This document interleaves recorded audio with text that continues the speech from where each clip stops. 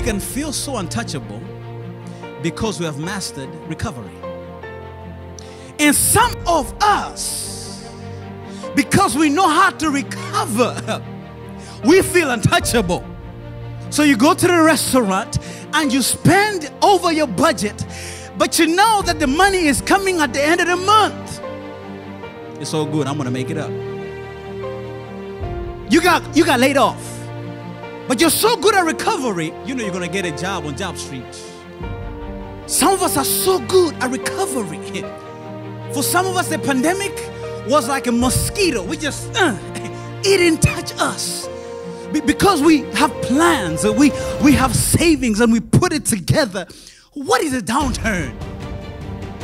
What is low credit? Some of us don't know what it means to save because we got our recovery down packed. Now, I'm not trying to say that when things happen in your life, you need to be sad and cry me a river. I'm not saying that. It's good if you're able to recover after the bump. It's good when you're able to recover after the hit. But I believe that there are some things that should touch you. When something's happening in your life, you shouldn't just brush it off. When there's disagreements at home and you can't agree with your loved ones, don't just brush that off.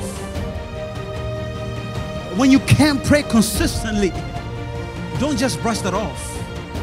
When you're around people that don't have the same understanding as you, and you're always arguing, don't brush that off. I believe that there are some things that should touch us. There are some things that we should be concerned about. But I'm afraid, God's people, that we are so good at recovery, so good at making it up, that we don't address the issues we need to address, and we pass them by because we know we're going to do it again.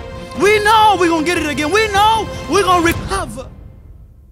Masters of recovery.